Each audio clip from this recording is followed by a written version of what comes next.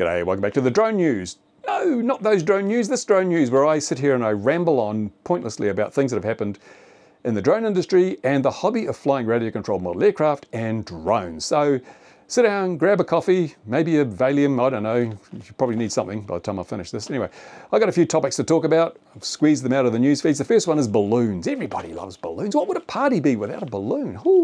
But some balloons are not so good. Now, remember last year, I think it was, the Chinese floated a balloon right across the continental USA, sucking up all the intelligence they could as it traveled across. And then once Joe Biden woke up and said, oh, a balloon, they shot it down. Too late. It had already got all the information it wanted to. That was kind of rather belated, wasn't it? And now another balloon was spotted floating across the continental USA, but this one apparently was not a threat. I don't know, they must have sent aircraft up and had a bit of a look-see.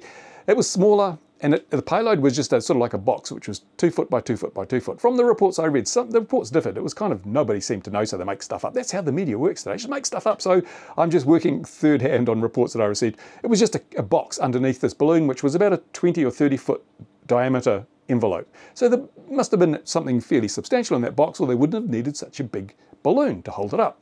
But apparently we were told by the media and by authorities, don't worry, this is not a threat to aviation. We're not going to do anything about it. It's not a threat to aviation or security, so good as gold. And it left me wondering a little bit, because if a box that is 2 foot by 2 foot by 2 foot, which is 2 for 8 cubic feet in volume, and contains goodness knows what, but it's probably heavy, if that floating around at 30,000 feet isn't a threat to aviation, how can they tell us that a 250-gram foam model of a Piper Cub being flown in a schoolyard is a threat to aviation? It just makes no sense. Up at 30,000 feet, you can have airliners, right? Now, these are tubes filled with little squishy things called people.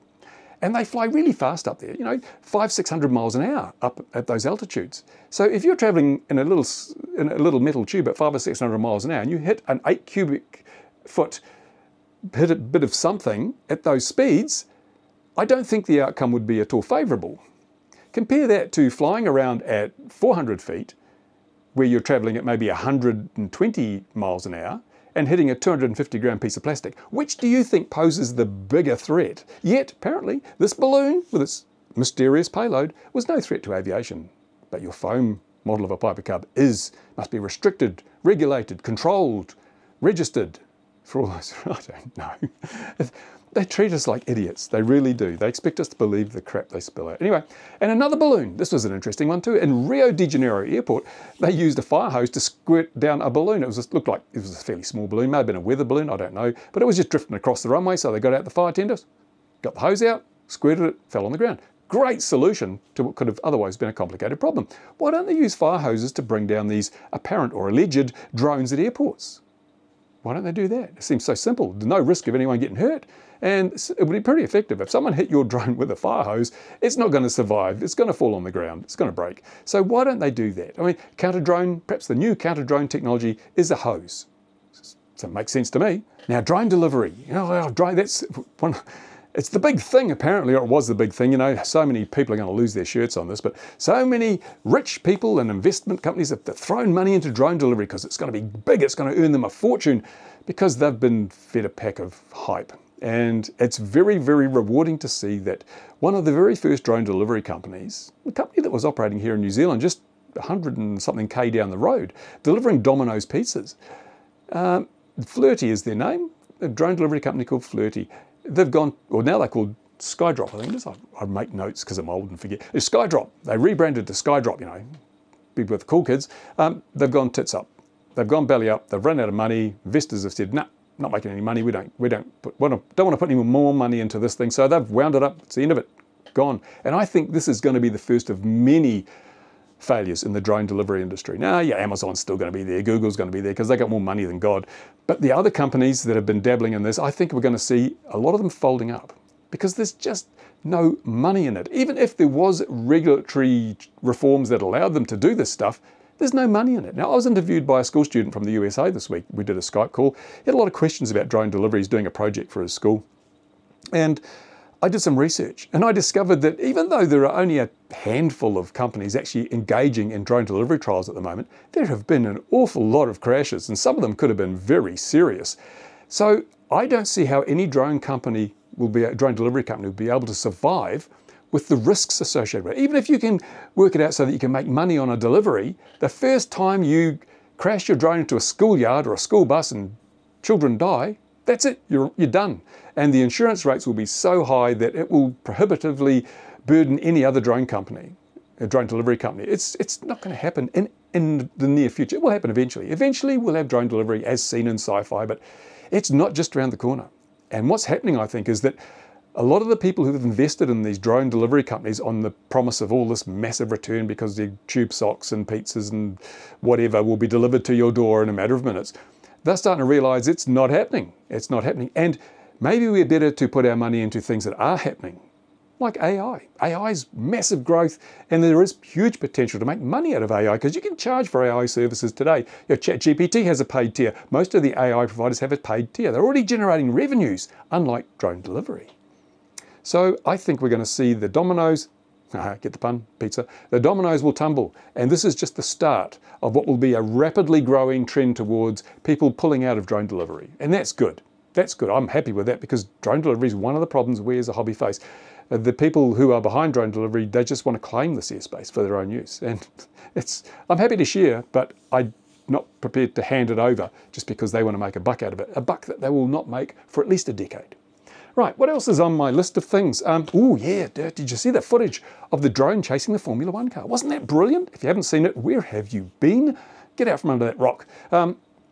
Yeah, I think it was Max Verstappen, was it? I'm not sure, I can't remember the names. But yeah, Formula One car being chased by a drone, 300 and something kilometers an hour, astonishingly fast. And the Red Bull team helped these guys tune and fettle their little high-speed drone, and it was a great video, nicely produced. Red Bull's got more money than God, so they can just throw any resources they want at a project like this, and they did.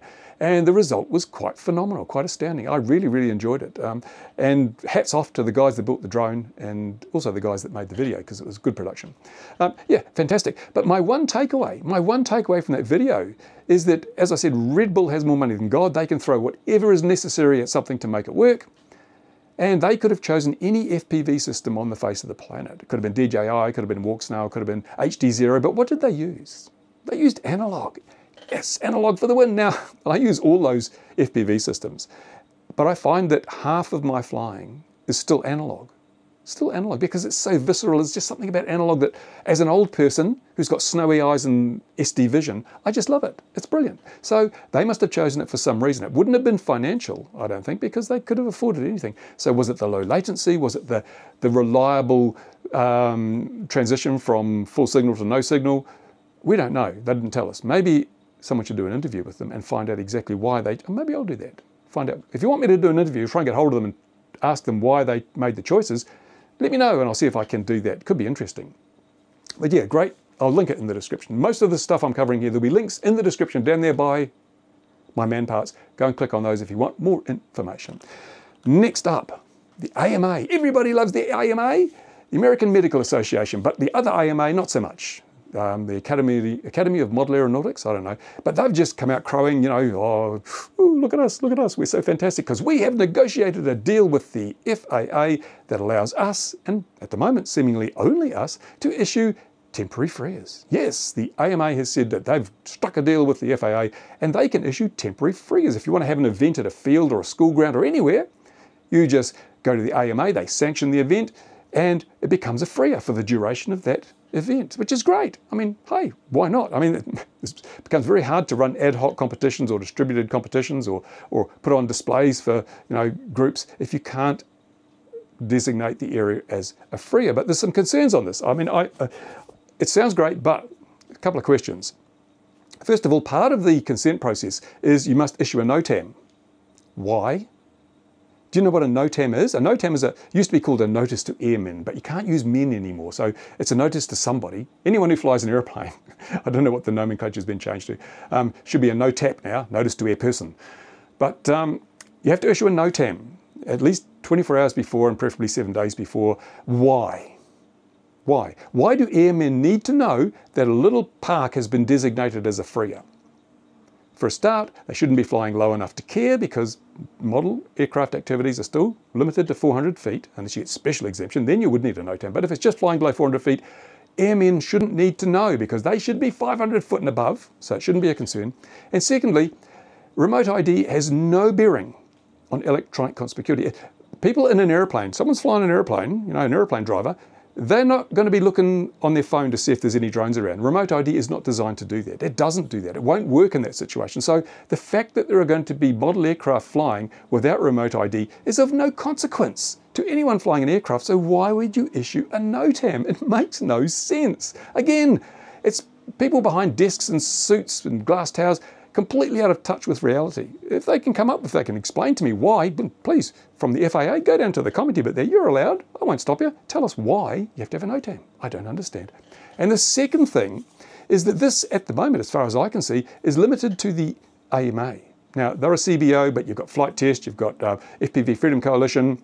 Do they have the same privilege? Are they allowed to create temporary FRIAs? I haven't seen any statements from them, and the AMA statement didn't acknowledge that this was a privilege given to any other CBOs. So if not, why not? Why can't other CBOs have this privilege? If they're not allowed it, are they not trusted? Does the FAA think that, oh, no, we can't trust them to have the right to issue a temporary FRIA? No. Why not? Are all CBOs equal or are they not? Obviously, at this stage, it looks like they're not. And I don't think that's particularly fair. Either you qualify as a CBO or you don't.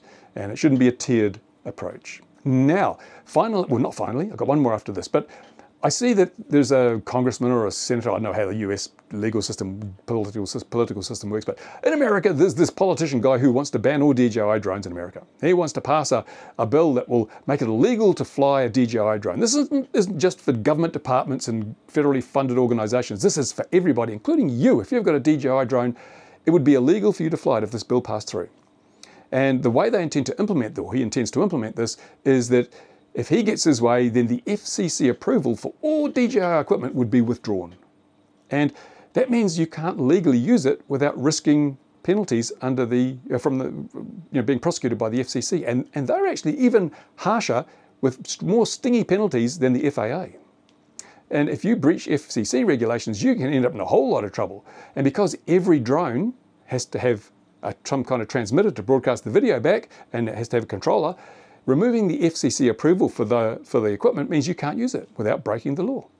And a lot of people have said that there's very little chance of this actually going through and becoming law. But other people have said the guy proposing it is well respected and he's got some support. So there is still some kind of risk that this could happen. And if it does, all your DJI gear becomes completely worthless. And there's nothing you can really replace it with. Maybe Autel, if they're still selling stuff, but like US-made stuff, Skydio, no, they don't make recreational stuff anymore. It's all commercial and military now. They've gone where the big money is. So there could be a massive decrease in drone use overnight if this bill gets passed into effect. So keep an eye out for that. And the reason for that, the reason they want to pass this is because paranoia is rampant within the halls of the US political arena.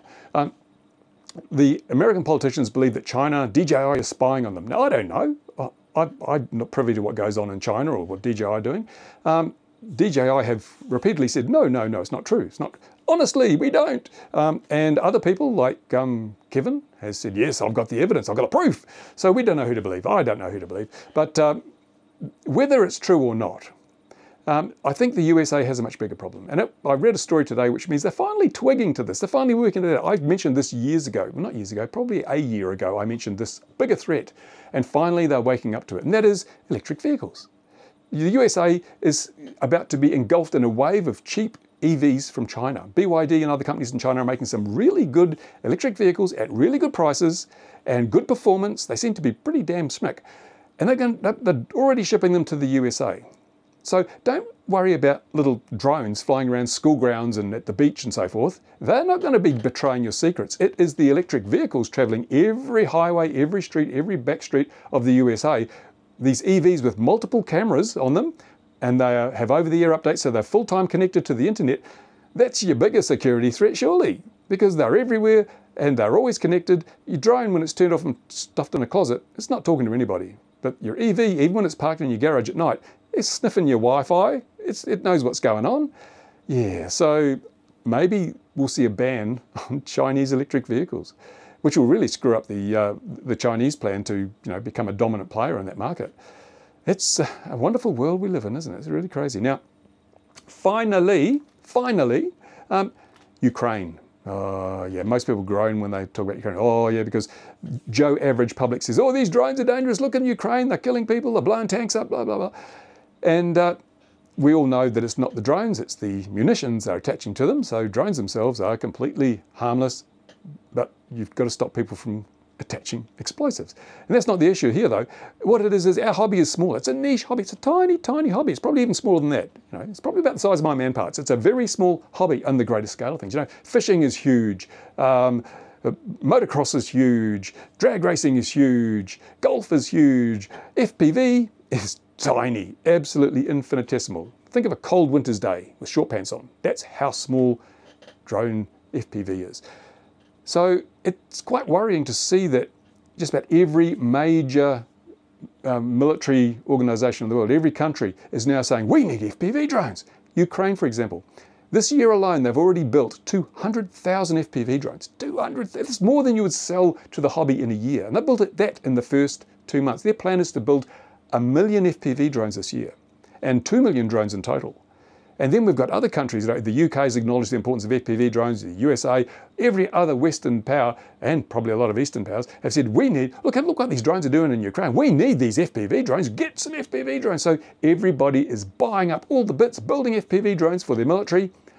We're last in the queue. We're going to be last in the queue. And suddenly the demand has gone from this much to this much. Who's going to be filling the demand? Who's going to be meeting that demand? I don't know. It's going to be interesting. We may find some fairly significant shortages as we move further into the year, because the military are going to be buying this stuff in bulk and the hobby will be last in line. And so what you've got now, hang on to it. You might need it. It's a worry. It's a big worry, but it probably, in theory, it means the parts will get cheaper, economies of scale, but I wouldn't bank on it because I think that demand will exceed supply. And when you have demand that exceeds supply, prices go up, not down. See what happens. Anyway, that's the drone news for another week or so, roughly. If you've got comments, questions, anything like that, go down there and leave your comment, ask your question. I'll do my best to address any issues that are raised. And my goodness, 17 minutes. This was supposed to be a short video. I don't know. I can never manage short videos. But thank you for watching. Stay tuned. Lots of stuff coming up. The FPV safety pack, not the FPV, the RC safety pack will be coming online. My new server's down here, and it's all plugged in, and the things are spinning around, the fans are going. It's fantastic. I've just got to put software on it, connect it up to the fiber, and I will be serving up all sorts of goodness, files for projects like the FPV, the ADSB alarm, and other stuff. So stay tuned for that. Watch RC model reviews. That'll be coming up on there. Anyway, got to go. Neighbours start up their lawnmower. Bye for now, guys. Well, surely we don't have to obey all the regulations all the time, sir. You know my views about some regulations. They're written for the obedience of fools and the guidance of wise men.